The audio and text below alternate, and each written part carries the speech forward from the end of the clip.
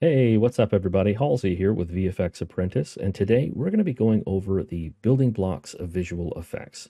That's textures, meshes, and shaders. Oh my, what the heck are they? How are they made? How are they used?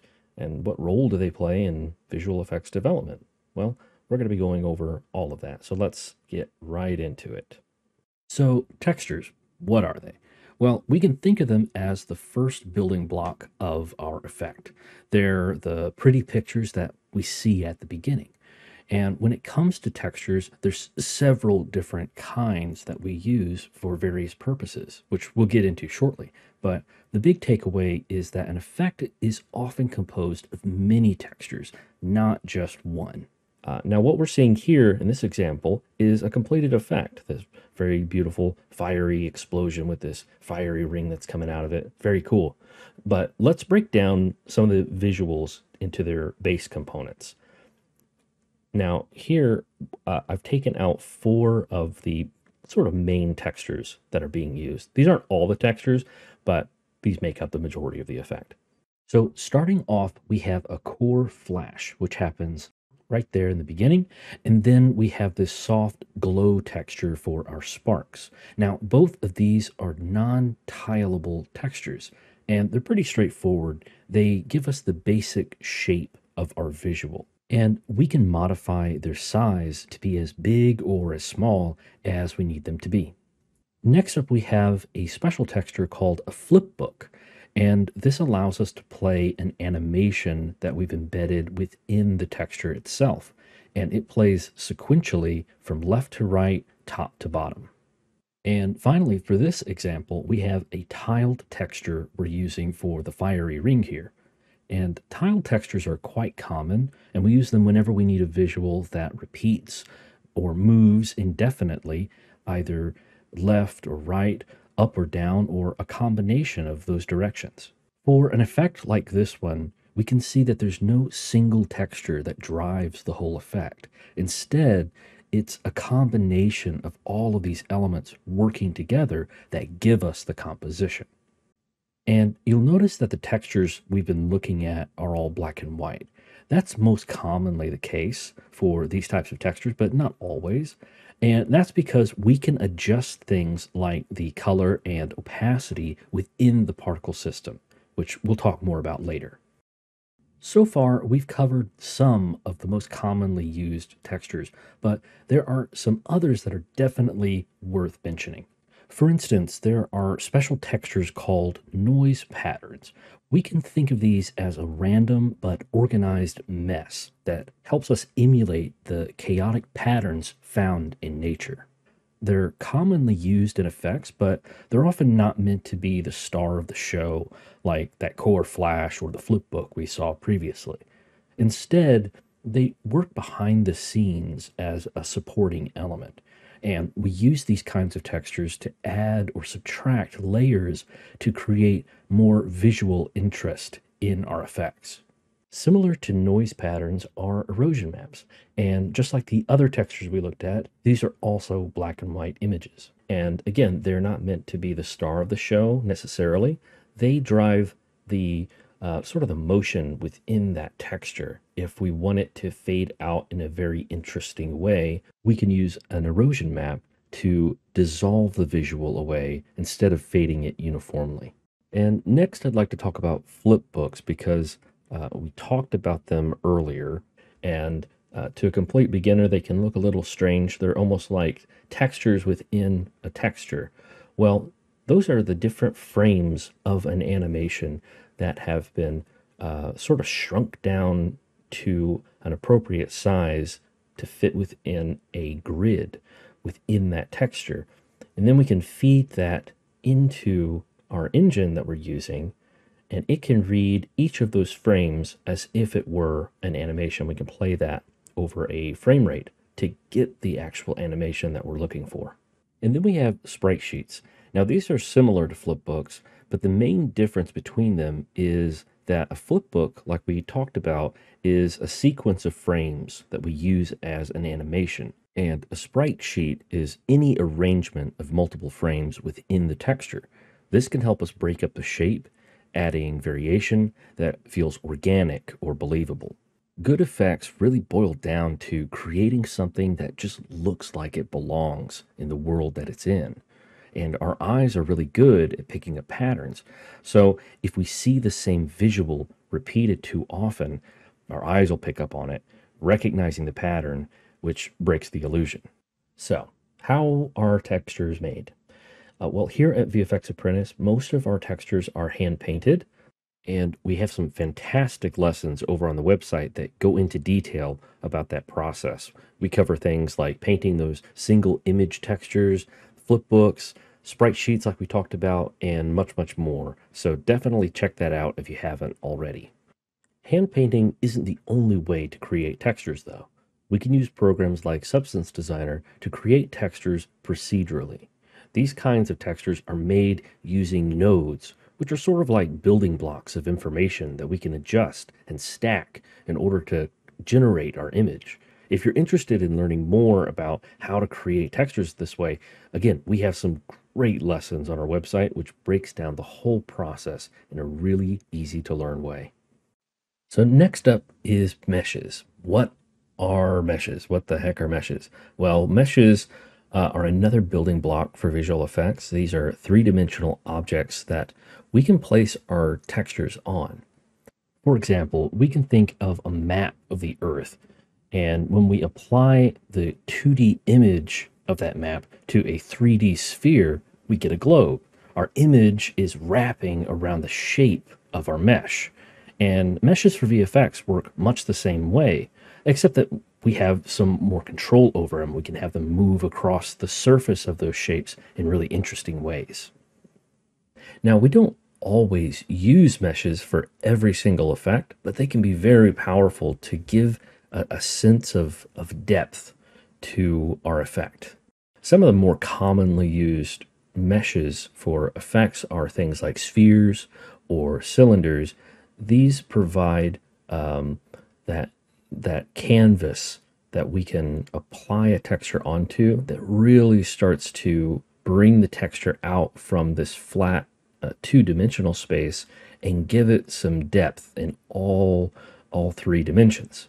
Sometimes we use custom mesh shapes to give that extra volume and dimension to the effects. And some common ones might be spirals or stretched out semicircles. We can use these to make swipes or slashes, shockwaves, just about anything that we need to push the effect away from feeling flat and instead give it some dimension and depth that makes it interesting. UV mapping might be something you've heard of before, but if not, that's okay. Essentially, it's the way two-dimensional coordinates are translated into three-dimensional coordinates. And I know that sounds complicated, but it's really just how we wrap our images over the mesh shape. So for a mesh, like a sphere or really any kind of shape, you'll have your X, Y, and Z coordinates. This is left and right, forward and back, and up and down. But in the two-dimensional space, you really just have left, right, and up and down with no depth axis in there. So how these get translated between the two are the UVs, and we can manipulate them to create some interesting types of visuals to apply onto our canvas or the mesh itself. So in VFX, we can use a variety of different meshes to really start to shape out our composition of the effect, using everything from super simple shapes like spheres and cones and cylinders, all the way up to highly customized and unique type meshes in order to fit a particular task. Another mesh type that's worth mentioning here and is quite common for VFX is the quad.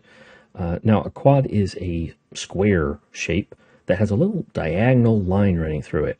And that's because it's actually two triangles that are pieced together in order to form a square. They're the default shape for many, if not all, particle editors. And because they're square, their ratio for the UVs is a 1-to-1. So if you were to apply your texture onto a quad, it's going to represent that in a 1-to-1 space, just as it is when you're viewing it in any other format. And another interesting thing about default quads is that they're camera facing by default. So no matter where you rotate or move within the game scene, they will always face directly at the camera, unless you tell them otherwise. We could have quads that are arranged in a whole bunch of other facing directions, but by default, they face the camera. And we most commonly call these billboard particles. I guess because they face you. They're kind of like billboards that you might see on the sides of the road. That's just what they're collectively called, billboard particles. So those are some of the more commonly used mesh types. And to create them, there's a variety of different programs out that we can use, things like Maya or 3ds Max, Blender, just to name a few. And it doesn't really matter as long as you're using a system that you're comfortable in. That's really the most important aspect, because you can find shapes on the internet, you can download plenty of different meshes, but in order to really get the most value out of what you're working with, it's highly advised that you use a program that you can modify or edit if need be. So being able to jump in and change it up slightly can really, really help. For this final segment, let's talk about shaders. So we've talked about textures. They are the pretty pictures that we're using, the visual element that we see first. And we've talked about meshes. They are the canvas that we're applying those pictures onto. And shaders are how we use those images across our canvas, how we manipulate them in order to do a variety of different tasks.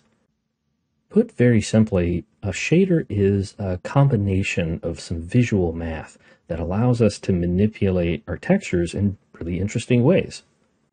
So you might have heard the terms shaders and materials before and wondered, are they the same? Because they're sort of used in the same phrase within the same breath. Technically, the shader is the math and the logic, and the material is our interface, how we use that shader. All right, so how are they made? Well, some shaders are manually created using code. This used to be the only way to make them. You used to have to be able to code them yourself. And I know some artists who still prefer this method, but it's a little hardcore for me. Most shaders today are put together using a visual node system, like the material editor in Unreal, shader graph in Unity, and much, much more. They allow us to visualize all of that math that's happening behind the scenes. All right, so now let's talk about the use cases, how we use shaders for visual effects. There's a variety of different ways we can use shaders in our visual effects to accomplish different tasks and create very interesting things. But some of the more commonly used applications include positional movement, scaling, tiling, and changing color over time. We could use the shader to create a distortion effect, where it kind of ripples the light, kind of bends the light a little bit, much like how you see the air rippling off the hood of a hot car on a hot summer day. Another interesting use case is creating erosions or dissipations. This allows us to sort of eat away our texture in a more interesting way than just fading it out uniformly just off of the opacity. We can tell that part of the texture to start to disappear before a different part. And this creates some really interesting movement within our particle. And one more really interesting thing that we could do with a shader is something called Vertex offset.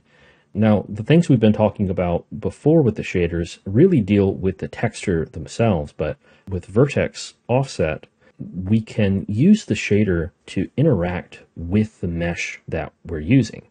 So meshes are created by these little points called vertices, and when they're all together, they create a geometry of the shape. And what a vertex offset can do is it can grab those little points that make up the shape or the geometry of the mesh, and we can start to manipulate it in really interesting ways. So this is a really cool method of creating like a water ripple or something that looks like it's breaking up and it's not feeling very static. So liquidy and water type things can really benefit from having a vertex offset of light to them. All right, so these are just some of the most common uses for shaders and visual effects, but certainly not the only things that can be done. There's a deep well of possibilities we can draw from when it comes to shaders, and it's really unlocked by the power of math, which I think is pretty beautiful. A visual effect tells a story. It has a beginning, a middle, and an end. Shaders are how we tell those stories. And when they're used in concert with good textures and good meshes, they can be really powerful. All right, so to recap, the visual part of visual effects is the combination of textures, meshes, and shaders. Simply put, they work in combination with each other to create what we see in our effect. Now we get to work with them and put them in interesting configurations, which we'll talk about in our next segment, where we go over different types of visual effects.